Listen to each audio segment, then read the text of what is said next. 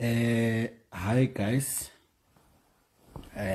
coach speaking, the author of Forex, broker killer.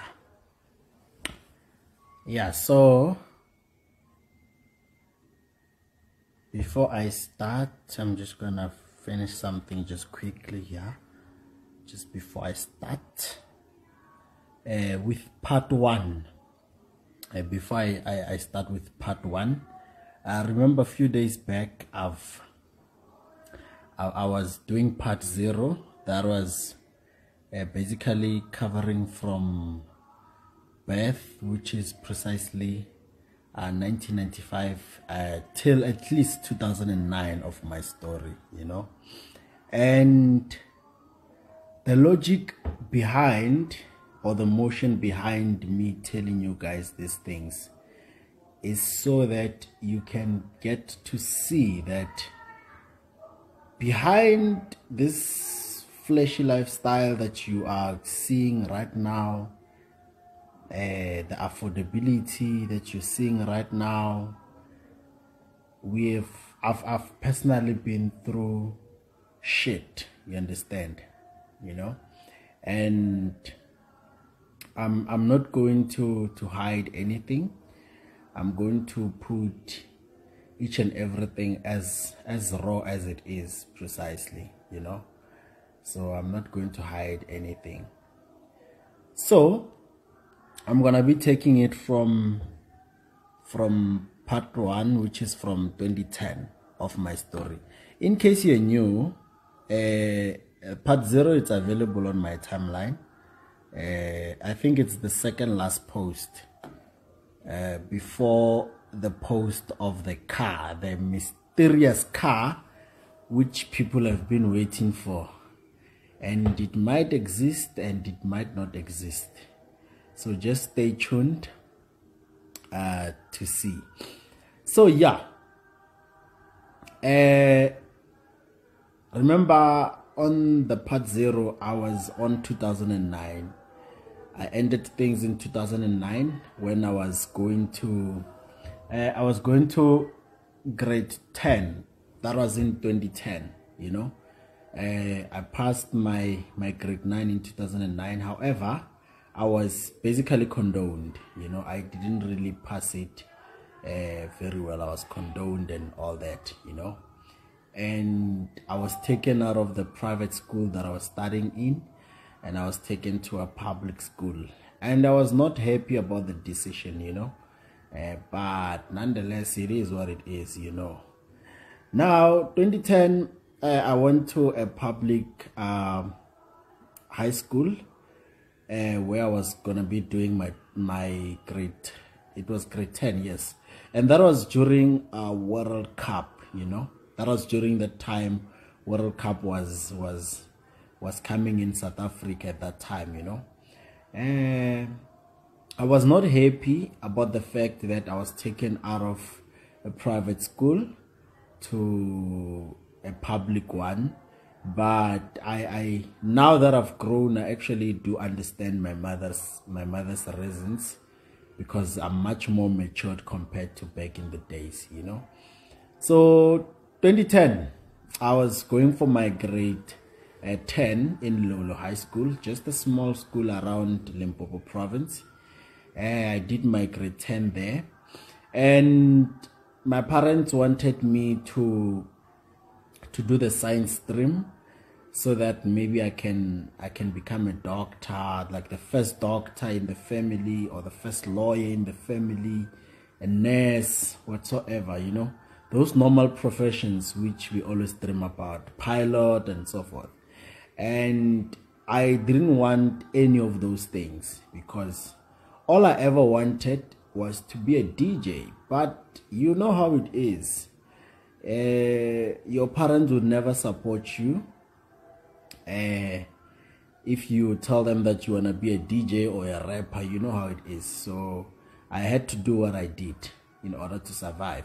So I chose the commercial stream. I chose the commercial stream which used to consist of your accounting, and I took maths literacy instead. You know, that was during my grade 10 period. Now, everything was going so fine in the new school, you know. Everything was going so fine. Not much complaints and all that. And besides, I've actually had my childhood best friend there studying with him. So it was not as bad as I thought it would be, you know.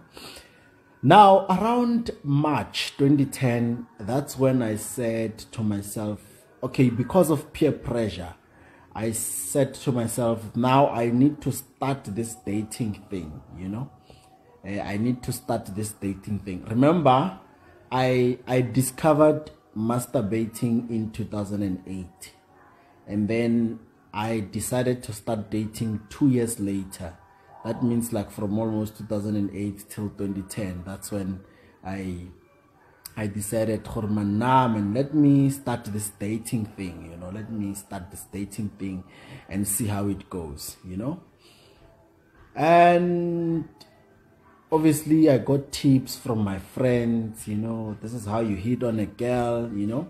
So there was this girl I had a huge crush on, you know.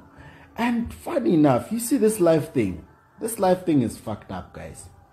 Because all the people that I've had crushes on back in the days, now they are not what they used to be anymore. I don't know what's going on, eh? If you have upgraded in life, just thank God for that.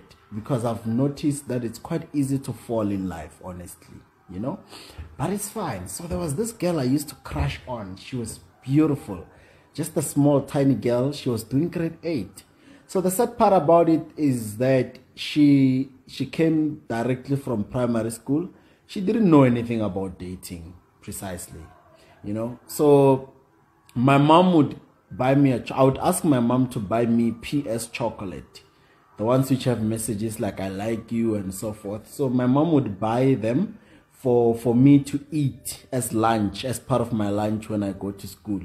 But instead, I used to take those chocolates and I would send someone to give the girl, you know. And she would always return my gifts. She was not really interested in that, you know. Until I came to a conclusion that, this girl is still young. She's still young. Maybe I'm too old for her, you know. Keep in mind, that time, 2010, I've never been kissed before. I've never been kissed before, you know. Like, literally, I'm a virgin. I'm a virgin in everything. I'm a virgin in kiss. I'm a virgin in having sex. The only thing that I used to master that you didn't tell me about is masturbating, because personally, I feel like I'm the one who discovered it, you know, given the confidence that I have. Now, when I went to visit my grandmother back in the village, because at that time we moved to a kasinyana, so just a small developing kasi. Even though at the kasi there were like 2 portions. There's a developed kasi, then the other one was still developing, whereby I was still staying in a shack. Remember, I stayed in a shack from 2006 until the present time that I'm referring to right now, which is 2010. So I was still staying in a shack that time. So when I went to visit my grandmother, and then I started having this crush on another girl, you know.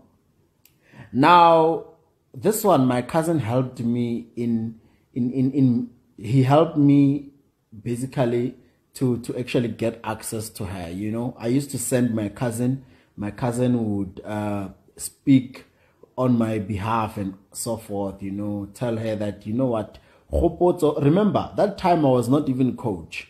You guys don't really know who you are following, basically. I was not even coach. These coach things, they didn't exist at that time, you know.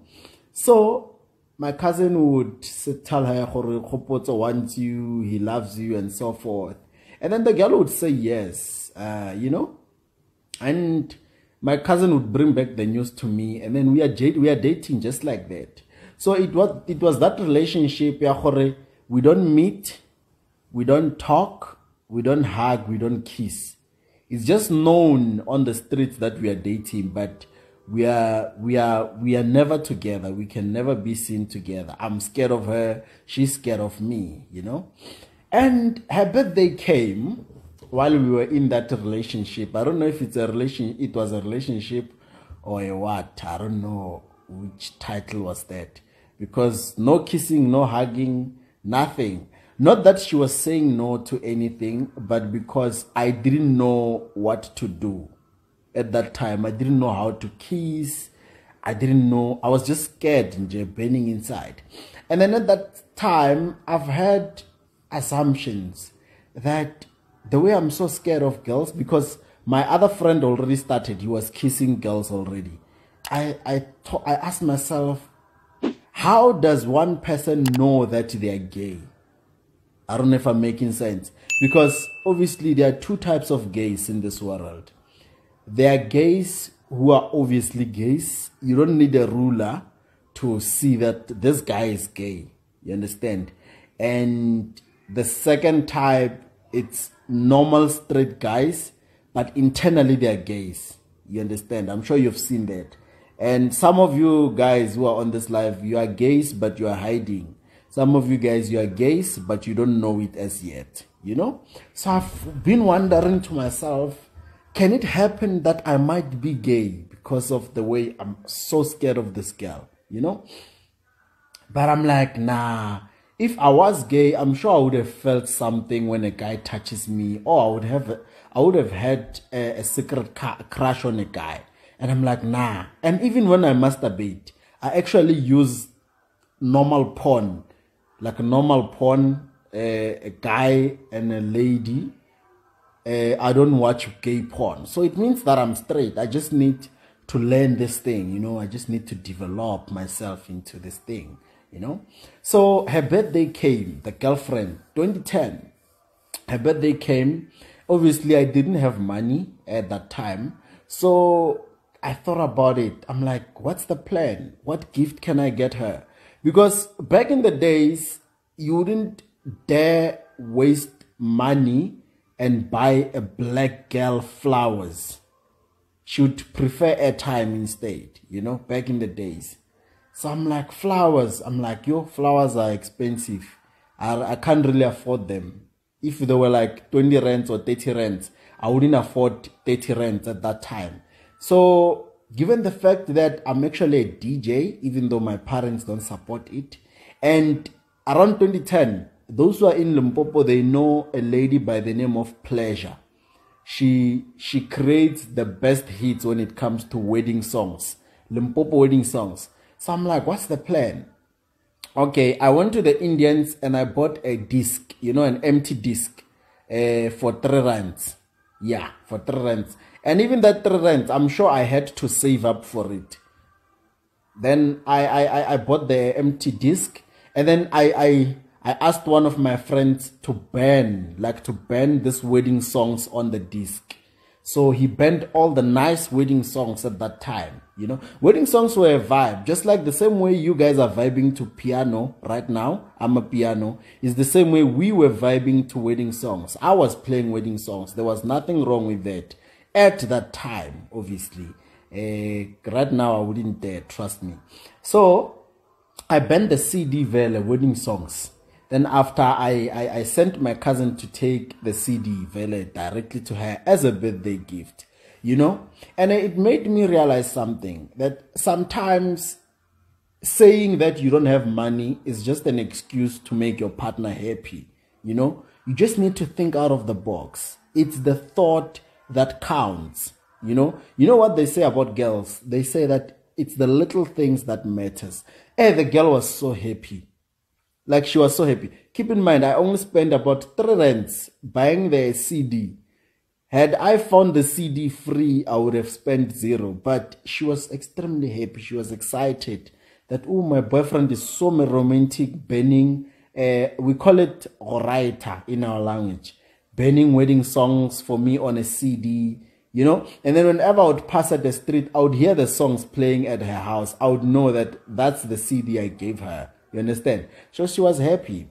Now, as time went by, I've decided that, you know, now I need to step out of my comfort zone, we need to take the relationship to the next level, right? And the next level at that time was not having sex. No. The next level at that time was to meet and at least kiss, you know. So my cousin arranged the meeting. So it was late, around 10 p.m., you know, around 10 p.m. So we went there. I was at my grandmother's place at that time. So we went there and we spent almost like 5 hours, like from 10, 11, 12, 1, 2, almost until 3 a.m. in the morning, you know. At that time, we were just sitting talking as a groupie. I haven't kissed her, you know. And whenever I would try to get close to her, she would run. You know, I didn't understand whether my mouth was smelling at that time, or I don't know how to approach situations like that. You know, it was very, very tough. So we'd end up going home around 4 in the morning. And then when we go home, because we're staying with our grandmother, so when we left the house, basically we got out of the window, you know. We got out of the window, so we left the window unclosed. Like we opened the window, and then when we got out, we made sure that it's not fully closed so that when we come back, we can get in. Kanti, the grandmother noticed that these fuckers are not here. These fuckers are gone. I don't know how she has seen it, but she noticed, and then she closed the window. Remember, we left the window as a platform that when we come back, we're going to open and enter, so she won't notice that we were there. Grandmother noticed, she closed the window. So now we were forced. When we came back, we tried to open the window, it's not opening. So she just found us sleeping outside the door 6 in the morning when she wakes up. And the first thing that we had was getting beaten, you know. She was beating us left, right, center. And when I remind her today, when I remind my grandmother today, it's like it was never her, you know. She's even apologizing for it. Apologizing for beating us. But yeah, that's how we grew up. Whenever you do anything out of the way or out of proportion, you get beaten, you know. So we got beaten. And then when we were getting beaten, there were people passing on the street. They could see. And then the news would get to the girl. And then the girl would eventually want to dump me because I got beaten. So I had to act like a man, act tough and all that, you know. But nah, life went on around 2010. So school-wise, I was actually one of the smartest kids in my class, right? The reason why I'm telling you this is so that you can understand, even though I got chased out of university multiple times, but I got chased because partially it was a choice that I want to make, that I made, you know. If had I wanted to pass, I would have passed. I would have been a graduate, you know. It was just not something that I'm feeling. So I was one of the smartest kids. I would say out of top 10, I was there. And then out of top 5, I was there on certain subjects. And then maybe a few subjects, I was always number 1, you know, especially maths literacy. Maths literacy, I used to be an A student when it comes to maths literacy. So our life went on, grade 10, vele, things went on. But eventually, that relationship didn't work out, you know. And then we were going towards the end of the year. That was, I think, that was during World Cup, or World Cup was over at that time. I'm not sure. I don't remember very well. So we were going towards the end of the year. And I was talking to my cousin. I'm like, boy, I don't want to go to 2011 without getting laid, you know. I need to have sex. I can feel it in my blood. I need to have sex, you know. I must have one, you know. But girlfriend Dololo at that time, I could say, I could literally teach myself how to do this thing with this girl, you know. But before I get to that part, 2010 was the first time I've actually won a label in my life. So you can count from 1995 till 2010. The first time I've won a label in my life, that was an Adidas t-shirt specifically for the World Cup. That was the first time, that I've won label in my life, and there were other kids who were having labels all their lives, Rena, I feel like this poverty thing has actually brought in anger inside us, that the day we make it, witches will feel it. So don't be surprised when I'm like this, guys. This is pain that I've experienced from a long time, and the only way for me to get it out is now, like when I'm able to do things for myself, talking nonsense all the time. That's me getting the pain out, the pain of poverty and oppression and all that. So